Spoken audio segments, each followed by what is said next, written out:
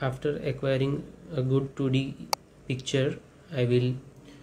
put the region of interest ROI 3D box on the concerned ovary, and then I will trigger the 3D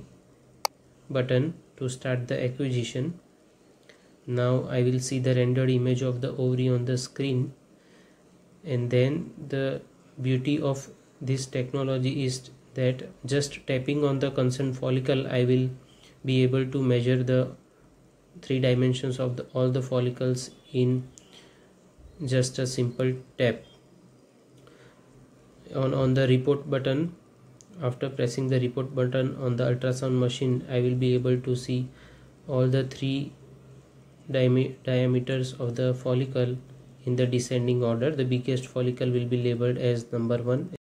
and that biggest follicle will be colored in the red color code, while the next biggest follicle will be color coded blue, and it will be in the descending order.